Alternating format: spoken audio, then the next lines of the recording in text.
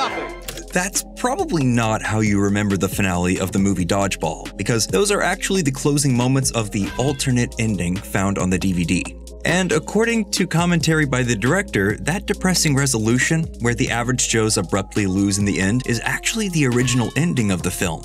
But comedy can sometimes be a lot like a game of dodgeball, and if you don't pay attention, it can be easy to get caught off guard. If you can dodge a wrench, you can dodge a ball. What?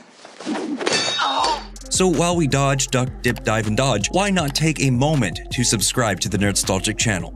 Written and directed by first-time filmmaker Ross and Marshall Thurber, Dodgeball, a true underdog story, was a satire of sports underdog movies like Hoosiers. The underdog in this case is Average Joe's Gym, a no-frills health club frequented by misfits and run by a cool, quippy guy named Peter LaFleur, played by Vince Vaughn. But Peter defaults on his mortgage, leaving himself exposed to a takeover by his rival, the corporate chain Globo Gym, run by the arrogant and spiteful White Goodman, played by Ben Stiller. Because here at Globo Gym, we're better than you, and we know it.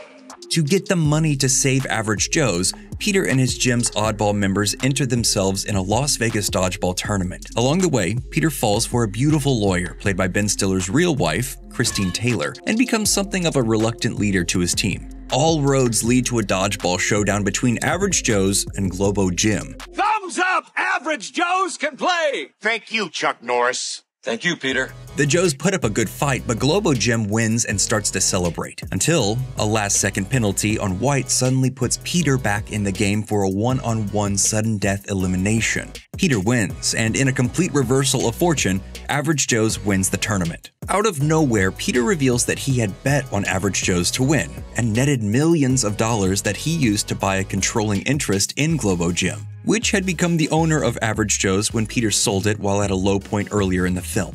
The movie ends with a triumphant commercial for Average Joe's and a credit sequence that shows a slobbish, bitter, and obese White. Chuck Norris.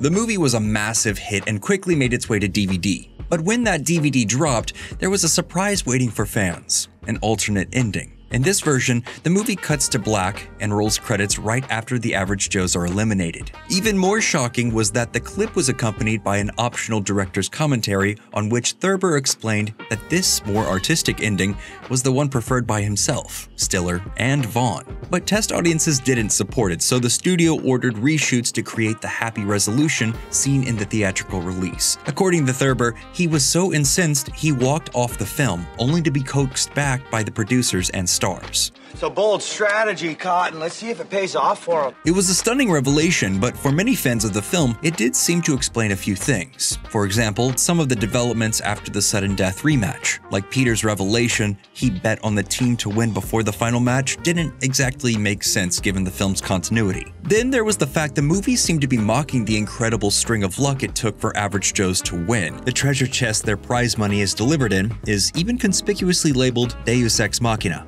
That's a real brilliant plan. Too bad it doesn't make any sense. By the early aughts, DVDs were automatically expected to include special features like commentary tracks, deleted scenes, and alternate endings. Now, one thing we know for a fact is that the Dodgeball crew decided to poke some fun at those DVD conventions through the extra content they produced. We know this because if you play the commentary track with Stiller, Vaughn, and Thurber, you'll hear Vaughn getting drunk and eating chips while talking over Thurber. I'm not drinking it. Hey, we're not working, you know what I mean? We're just talking, chipping it. At 1 o'clock in the afternoon, I'm not drinking. Stiller, meanwhile, arrives late and sits down to eat biscotti while worrying his car is going to be stolen. Can you have somebody go and check on my car every like 15, 20 minutes? I know it sounds weird, but just because I'm a little paranoid. In the striped shirt. Sure thing. We'll send somebody out there. The three men begin to snipe at each other while also being jerks to the sound men. My biggest problem with the training sequence was that the director had no idea how to direct them. After 40 minutes of talking about pretty much anything but the film, the three all abruptly depart. Okay, take it easy.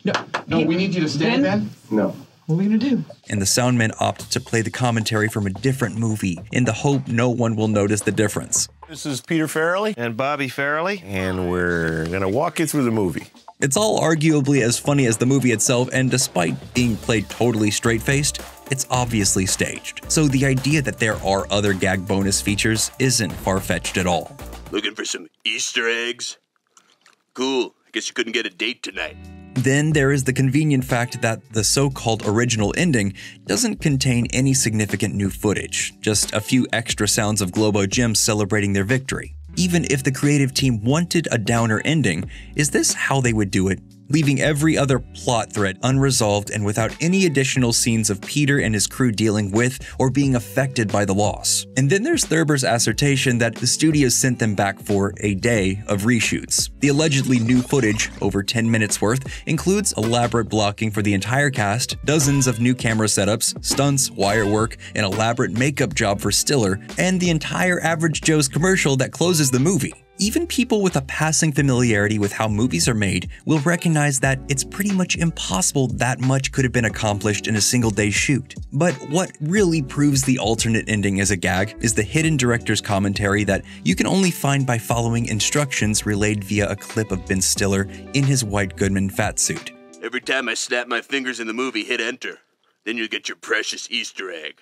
Have fun in Nerdville. Again, confirming the team intended to satirize the DVD medium itself. Content-wise, the hidden director's commentary is completely different from the others. It's a genuinely insightful, real-life director's commentary. And contrary to the image of the indignant first-time director who stormed off his movie, this time, Thurber specifically talks about not getting precious about one's ideas and the importance of collaboration. That was actually William Shatner's idea, struggling with the scepter. He's like, I think you're missing a little bit of funny business here. I think we could struggle with it. And as soon as I saw him do it, I thought it was great, and we kept it in. When it gets to the crucial scene where the Average Joes are eliminated, the director specifically says, and this is where we hope the audience feels like the movie's over and Average Joes is lost. So we try to extend it as far as we can before we go back to the good ending.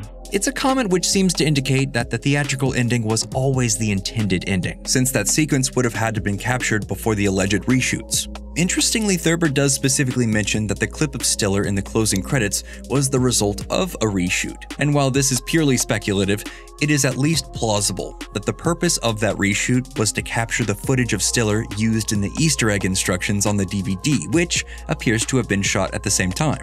It is over between us, Kate. Nobody makes me bleed my own blood.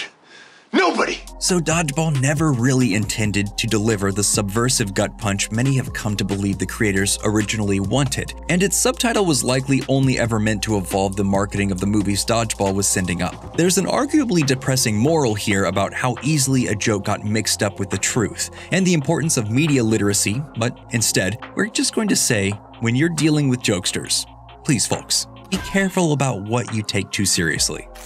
So what do you think?